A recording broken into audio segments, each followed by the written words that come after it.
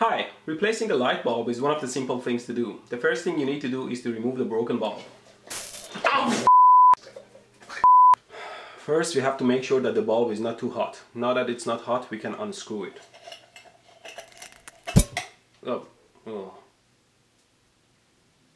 Sometimes when you use a lamp for a long period of time and it goes through a lot of temperature cycles and the screw part is rusted, when you try to unscrew it from the fixture, the screw part can break off the glass part and gets stuck in the fixture.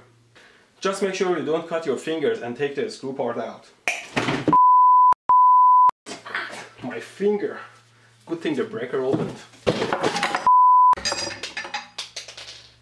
Don't just shove your finger in an electrical socket or fixture. Always make sure it's powered down or unplugged. And even then, always use a tool, not your finger. Okay, now that it is unplugged, let's use our plier and take the screw part out. Come on now. God, piece of shit. Okay, it's time to select a proper light bulb. Always make sure that the power rating of your light bulb doesn't exceed the rating of your fixture.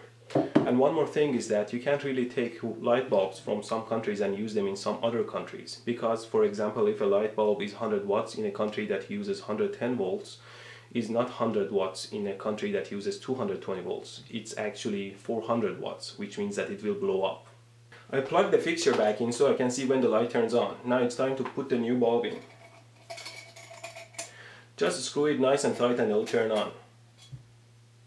It's not turning on. I broke the ball. Don't buy cheap bulbs and don't screw them too tight, otherwise they'll break. There's a switch. I guess I'll have to redo. Well, the lamp is already out, so always use a tool to get the screw part out. Unplug! Damn it! Unplug!